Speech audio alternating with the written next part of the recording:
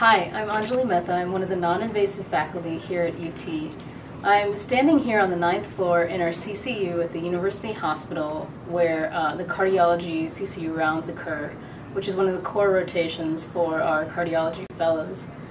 On the team is an attending, a cardiology fellow, an upper-level resident, and anywhere from 2 to 3 interns.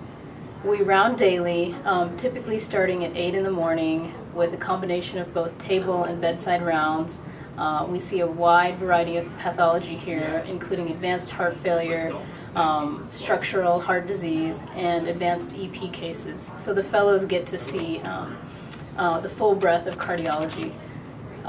Additionally, our CCU is connected to the heart station on the 2nd floor, and our VA is also connected to the University Hospital by a skywalk. So it makes everything convenient, and the fellows can easily go between the different areas that they're rotating through.